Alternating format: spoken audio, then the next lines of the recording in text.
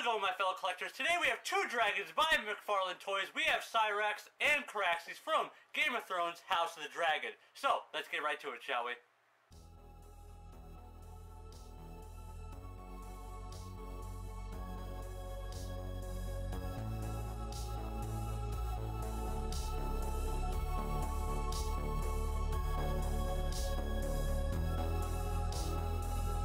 Alright guys, so as I said, we have two dragons. We have Syrax and Caraxes from Game of Thrones House of the Dragon by McFarlan Toys. Now, if you're new to the channel, you don't know that I've done Daenerys' 3 dragons by McFarlan Toys, and one of them is still arguably one of my most popular videos, surprisingly enough, and that's obviously the McFarlan Toys Drogon. Now, I didn't get the regular Rhaegal, or no, the regular Viserion. I got the Ice King's Viserion, so technically I don't have all of them, but here we have Syrax by McFarlan Toys by Rhaenyra, who is the Mount of Rhaenyra Targaryen, obviously one of the main characters of House of the Dragon. This estimates at 5.5 inches tall, 15 inches wide. It's got a really cool base. Now, it doesn't look like these are as like positionable or like articulate as the Daenerys ones. These ones look like they actually have a really nice base. So let's get it open and check it out. Cue time lapse.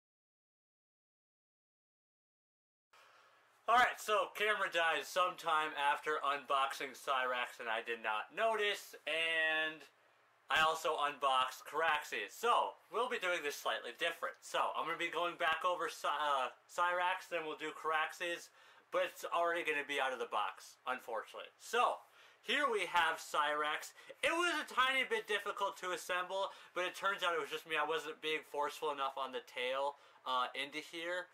Into the back, but it looks absolutely fantastic. Syrax is Princess Rhaenyra Targaryen. Princess Rhaenyra became a dragon rider at the age of 7, bonding closely with the golden Syrax, so named after a goddess of old Valyria. Though not the biggest of the Targaryen dragons, Syrax is fast enough to race Daemon Targaryen's dragon, Caraxes, to Dragonstone and back. I will tell you this, the detail on Syrax is so good. It's like absolutely amazing detail.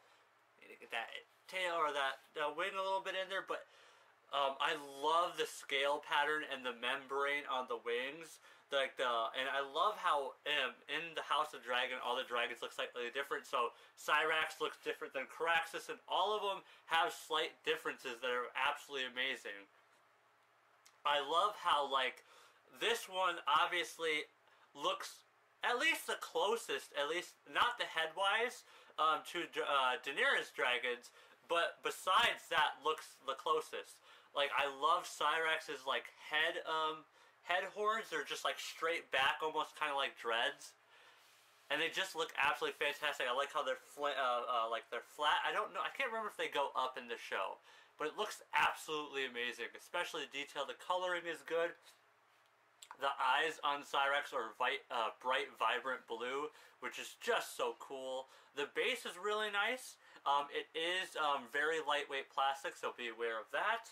And it's just an absolutely amazing, so definitely a 10 out of 10 dragon, which technically isn't a dragon, it's a wyvern, because wyverns don't have the front legs. They only have the wings and the back legs, and dragons have 4 legs and wings.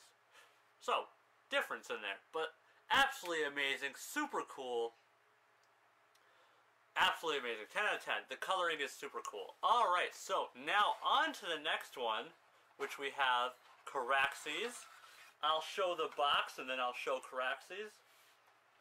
So if you also don't know, McFarlan Toys, which is the studio or the company that made these, is started by Todd McFarlan and is actually the founder of Spawn, or the creator of Spawn, and he wasn't happy with toy companies, so he created McFarlan Toys. So here we have the box that it was in, measures in at 4.5 inches and 11, or 14, oh no, measures at 4.5 inches tall and 14.5 inches wide. And boy, does caraxes look absolutely amazing. So, wait, where did I put that? Oh, here we have it. So, unfortunately, caraxes kind of needs a base to be put on because his wing sticks a little bit down too far. So, that's why I have it on this box that has like a fan in it. Still looks absolutely amazing, though. So, here we have caraxes. Rider, Daemon Targaryen. Fiercest of all the young dragons in the dragon pit, Caraxes was once the mount of Prince Aemon Targaryen, son of Jacaerys and uncle to both Daemon and Viserys I, but he became Daemon's mount by the year of 105 AC. Nicknamed the Bloodworm for both his coloring and his brutal tendencies, he is a savage, cunning, and battle-tested. Caraxes has a noticeable appetite for battle and for blood.